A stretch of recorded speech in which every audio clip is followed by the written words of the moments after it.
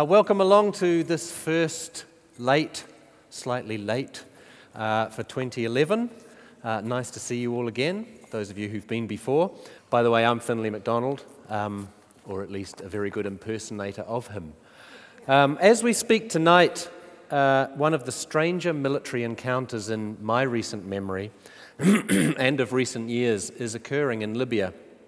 The Western NATO alliance is using air power to support an uprising of uncertain origin, unclear means, and unknown outcomes by a rebel militia trying to topple Muammar Gaddafi and his regime. And yet, Barack Obama and other Western leaders insist their main aim is humanitarian, to prevent a massacre of rebels and civilians, and not to effect what is colloquially known as regime change. At the same time, it's almost certain that the United States gave the go-ahead for Bahrain to call in troops from Saudi Arabia, the Emirates and Kuwait to actually suppress pro-democracy demonstrations. Clearly, one person's glorious uprising is another's dangerous insurgency. All of this began, recall, when democracy rallies in Tunisia inspired similar popular shows of will in Egypt, and what seemed like impervious dictatorships fell within weeks, regime change without a single cruise missile being fired. And yet the truth remains disputed. Was the Egyptian overthrow of Mubarak really a revolution, or is it a military coup by stealth, or something in between? Why are freedom fighters in Yemen and Bahrain not supported, indeed actively opposed by elements in the West? And does anyone really know what will happen in Libya, or what the laws of unintended consequences will bring there to the whole region and indeed to the world? To discuss this, I'm joined by people who know more about it than me. To my far left, Dr. Nigel Parsons, Senior Lecturer at Massey University and an expert in Middle Eastern politics, and Ahmed Tarek Bhagat Abaza, I did okay, Egyptian by birth, now living in Christchurch, where he's okay. He's been studying and writing there and pursuing his other passion, music, and you'll be able to experience that other passion after this panel discussion. Would you please welcome my guests?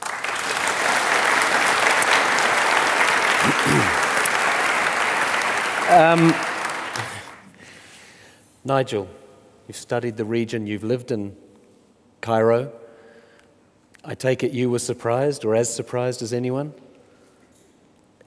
I think everybody was surprised by the actual unfolding of events. And I mean, if we go back to really where they started as well in Tunisia, which I've heard described to me by Egyptians who've been working in Tunisia, as kind of as the sort of the East Germany of North Africa.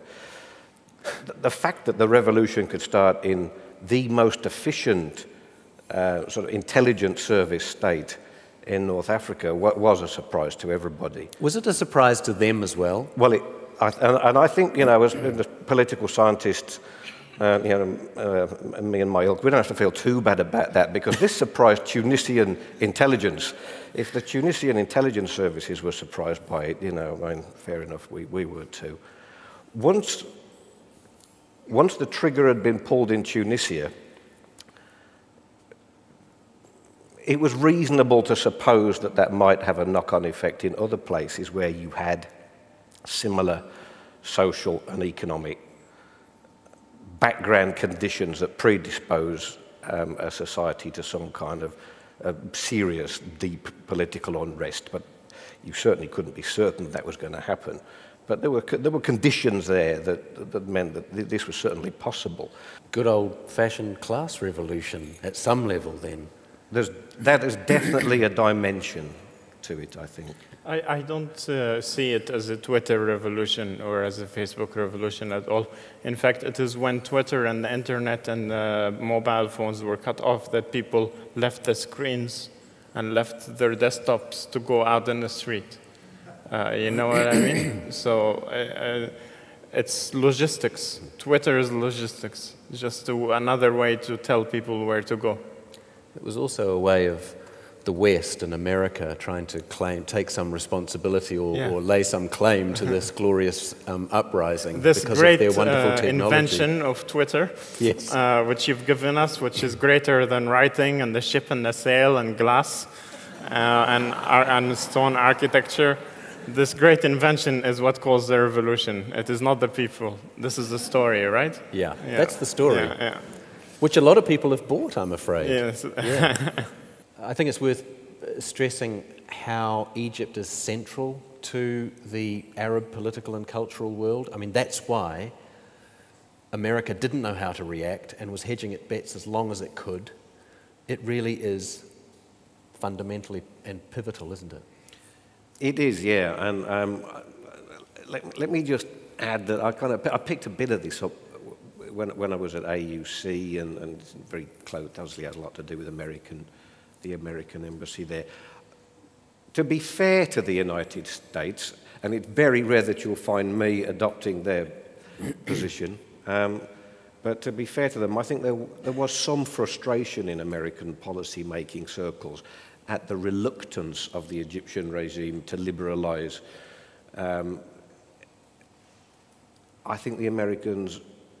Are you saying this goes back years, that there would have been internal battles within Washington? I think it does. And of course, Egypt was a banker for the United States for the reasons that we'll talk to. It's the center of gravity. It's been described as that culturally, politically, and so on. It's the most populous Arab state. Well, I think America had been discreetly, over some time, prompting the Mubarak regime to liberalize somewhat. You saw all sorts of change, for example, certainly not adequate, but change in various dimensions of the ruling National Democratic Party. You saw change in the constitution to allow multi-candidate presidential elections. The result was a foregone conclusion, and they arrested the main contender afterwards, Ayman Noor. But nevertheless, this was as a result of American pressure. Mm-hmm. In part anyway. So just... I'd like to ask you, why? Why did they push for these, what I think are superficial changes? I think there was a reading on the part of the United States that Egypt was potentially prone to instability for some of the reasons that we've already discussed. They want to avoid what actually happened. Yes. Because when you look at the Middle Eastern countries, demographics, economics, endemic torture, endemic corruption, etc., these are the kind of ingredients for uprisings and discontent. And we knew it would happen sometime. Well, we thought it might happen sometime. But we never thought it would happen in our lifetime. But those reasons, the chaos, the corruption and so on, or the perceived reality of that, were also the reasons that I suspect aspects of the Western establishment thought that the Arab world wasn't ready for democracy. They needed strong leaders. Do you pick that? This is absolutely Mubarak's view. I mean, he said it. Yes. I mean, he quite plain. Omar Suleiman said it too. Omar Suleiman said it too. They are not ready for democracy, because if you get democracy, you're going to get the worst elected, because we are just idiots who are going to elect the worst, the fundamentalists. And no. Egyptians love soap operas, like I mentioned. So they're not going to allow the Muslim Brotherhood to cancel music. The Christians will not tolerate, now, especially now when everybody's voices are louder. And they're less afraid. Christians will not tolerate the laws, the restrictive laws that are still in existence. But the maintenance of churches, but the building of churches, it needs approval from the President of the Republic. Why? Why does it need approval from the President of the Republic to fix the Pope Shinoda? He complains when we need to fix the bathroom, we need approval from the presidency. That's ridiculous. So it's not, I hope that people will no longer tolerate this. Well, you mentioned fundamentalism. You can't get through this conversation without mentioning this. I mean, it has become the, depending on your point of view, you know, the smokescreen or the real scary aspect of it, that if you allow a revolution to take hold, it will be hijacked by jihadis and, of course, you know, War on Terror Part 2, 3 and 4. Now, maybe that's in some people's interests to say that, but I'm interested in your views. You know. Nigel? Should you start? I can do, as you like. Just a small topic.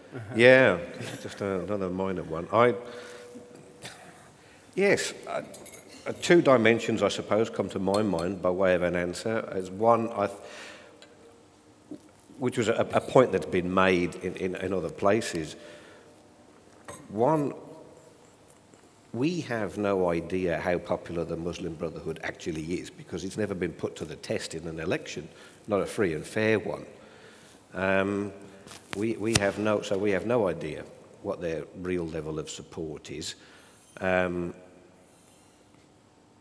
there are indications that it is considerably less than is surmised in some quarters.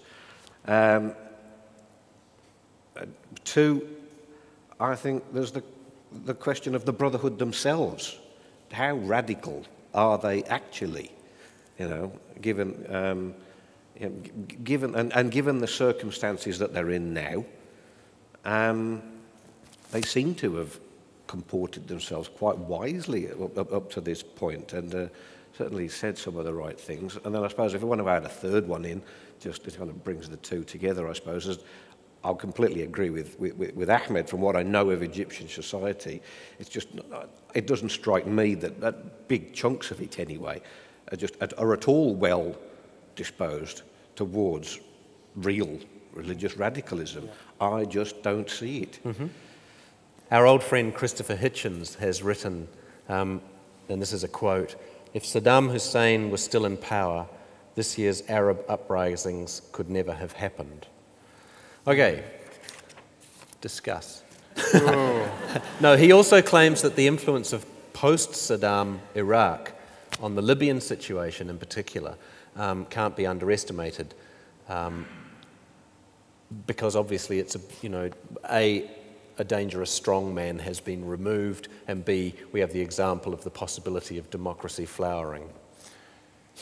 I'm not sure about the example of possibility of democracy flowering. Nothing has been flowering in Iraq so far. I mean, but it is an interesting proposal.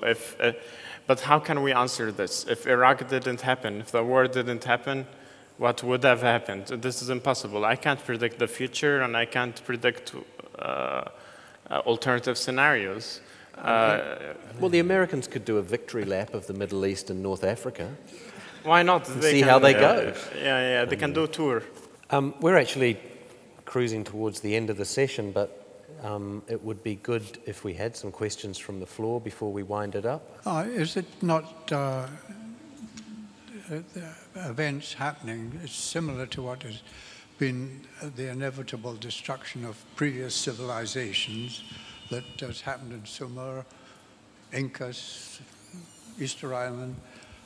You mentioned the price of bread. There's insufficient food becoming available for a massive population. And that's, I think, to me, this is the main reason for the uprising. Pure and simple economics. No. Hunger. Need for bread. The need for bread. Well, I think that's what Ahmed said earlier. It's not just economics, it's also the endemic torture. We used to joke, me and my family, when we watch Mubarak on TV when we were young, because he appears everywhere. He's on wall, in the streets, everywhere. There's big signs. So the only thing left is for him to come out of the tap, the water tap, okay? So we were waiting for him to come from the water tap, where then we'd be drinking Mubarak. and yeah, it is definitely inflation, and the fact that people cannot afford basic things is a major reason, because we can see palaces being built, and then some people cannot eat. But it's not the only thing. There's the endemic torture There is the fact that it's a police state and under emergency law without an earthquake, you know? Yeah. I guess the question is, and this is where we'll have to wrap this up, Yeah. and it's a big question, and of course you can't predict the future, but both of you, are you optimistic about what has been started and where it will end? Absolutely. You have a history going back at least 100 years or so on-off of constitutional government. You have a history, you know, prior to the coup of semi-democracy. I think you have a pluralistic society. I think you've got a context, global context, that is going to encourage that. I think for all of those reasons, it'll take time, it won't be easy, but for all of those reasons, I think Egypt has, for my money, an odds-on chance of an altogether more open, honest, and dignified future. Ahmed? Well, I'm also optimistic, but with reservations. I'm optimistic because something has been changed radically. People are actually willing to go and protest en masse, which is not what used to happen before. And now they think that they can speak and that someone might listen. And this is big, and it has spread. Once the Egyptian president resigned, all of North Africa and the Arab nations increased their uprisings. There's something now that has changed in the public discourse. The public discourse has changed radically, and it's, they're talking about revolutions and getting rid of old regimes, the ancient regime. Hopefully it will not go like the French Revolution, but the Egyptian Revolution is the one about the cleaning of the square, not about the guillotines. And I'm very happy and proud of that. And on that note, we'll actually end it. And in the meantime, would you please join me in thanking our guest, Dr. Nigel Parsons and Agha Abaza. And thank you very much for coming.